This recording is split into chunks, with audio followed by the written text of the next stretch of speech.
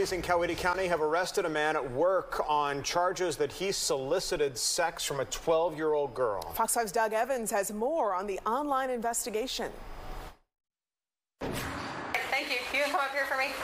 At a business in Coweta County, 53-year-old Evan Porter Smith was called to a training room where deputies were waiting for him. This deputy here is going to transport you to the jail. Smith is accused of striking up a sexual conversation online with a young girl who investigators say repeatedly admitted to him that she was 12 years old. The girl was actually a Coweta County sex crime investigator. Deputies say they've charged Smith with child molestation, sexual exploitation of a minor, distributing obscene material, and tampering with evidence. The sheriff's office says the speed at which Smith went from talk to action was also disturbing.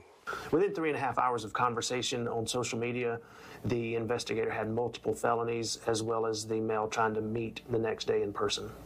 Where's your cell phone? In my pocket. Which pocket? Well, he'll get it in just a second.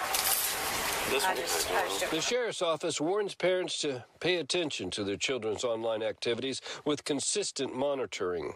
In some instances, it can be months and months of grooming, but in instances like this, you're talking 3.5 hours. That's how quickly these predators act. Deputies say Smith works in Coweta County but lives in Douglas County. In Coweta County, Doug Evans, Fox 5 News. Still ahead here as we continue.